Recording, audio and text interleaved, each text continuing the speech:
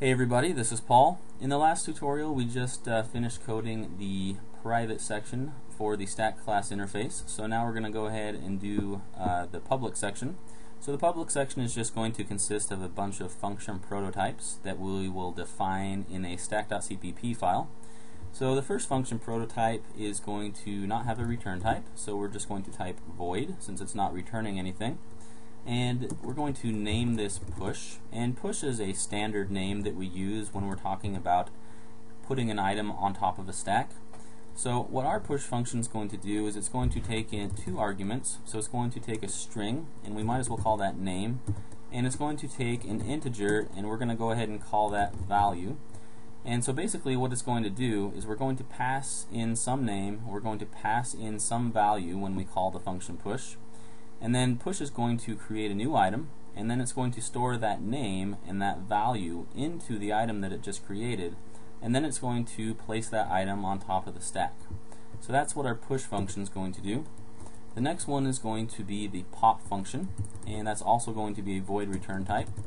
And what the pop function is going to do is it's just going to pop an item off the stack. So it's going to take an item off the stack, and then it will just make sure that the stack pointer is pointing to the new top. So that's what pop is going to do. And the next one we're going to do, once again, is a void return type. And we're going to call that one read item. And what we're going to do with read item is we're simply just going to have it display the contents of some item. And the way we're going to do that is we're going to pass in an item pointer, and we might as well call that R for read.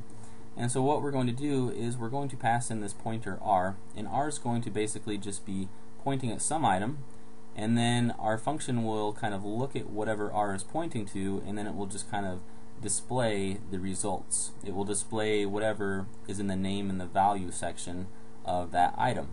So that's what read item is going to do. And then the next one we're going to do is we're just going to do a print function. And what print is going to do is it's just going to print the current contents of the stack. So that's all the print function is going to do.